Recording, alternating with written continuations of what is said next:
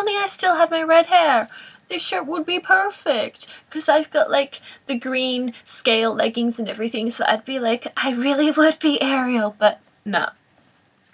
Dark hair! Anyway, I actually do have a book review for you today. I'm going to be talking about the Bookshop Book by Jen Campbell. The author herself sent me a copy of this book in order to read it and review it for you guys. So here I am today sharing with you my thoughts on the Bookshop Book. This is a non-fiction book about bookshops, and basically we just kind of explore some weird, interesting, very different bookshops that are all around the world. And I honestly think that so many of you guys would enjoy reading this book because obviously you are here with a love of reading, and hopefully that means you love books too. And therefore, hopefully you also like bookshops.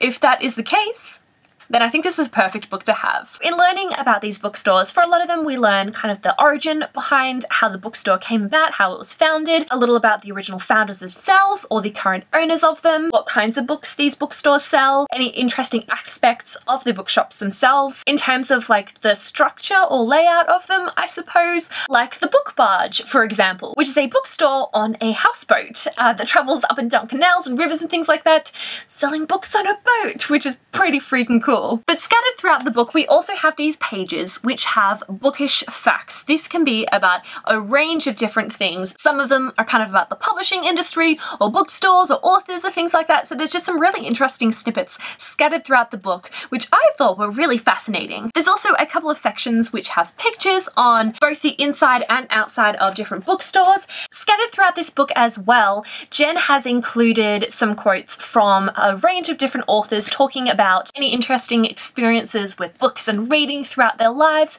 and also what their bookshop would be like if they ever were to open one, which I thought was really, really fascinating as well, because there were some authors included that I've read some of their books before and I thought it was really, really interesting. To be honest, I kind of want to make this like a bucket list. I want to visit like all of the bookstores mentioned in this book. They all sound amazing, and so many of them have such a fascinating history behind them. I kind of just want to explore them myself and witness all of the amazingness that was shared in this book. And I'm proud to say that I have visited some of the bookstores that are mentioned in this one. Two, in fact. Neither of them are in Australia, actually, but I did visit the Strand bookstore in New York and the Last bookstore in LA. But those bookstores that are actually mentioned in here that are relatively close by to me, within driving distance, I do plan on visiting one day. So I will be taking a couple more off my list. I definitely found the Bookshop Book to be a fascinating, enlightening, and at some points actually quite hilarious read. I giggled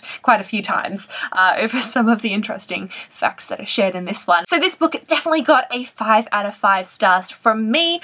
Highly, highly recommend it for the book lover, and especially the bookshop lover. I also think that this would be a great gift idea for someone in your life that loves books and bookstores and all that jazz. So yeah, if you're interested in picking this one up at all, I will leave a link down below to where you can pick it up through the book depository through my affiliate link. But yes, that's all that I have to say about the Bookshop Book. I hope you guys enjoyed this review. As always, I'd love to know your thoughts about the book if you have read it yourself. In particular, if you can remember, what was one or two of your favorite bookstores mentioned in this one that you would love to visit? I'm not sure if I can pick one, but I would actually really like to visit a book town. That's basically like a town or village with a large amount of bookstores in it. I think I would be in heaven if I stayed in a book town. That would be really fabulous. Okay, finally wrapping this up now. That's all that I have to talk about in this video. So I will see you guys next time with a new video.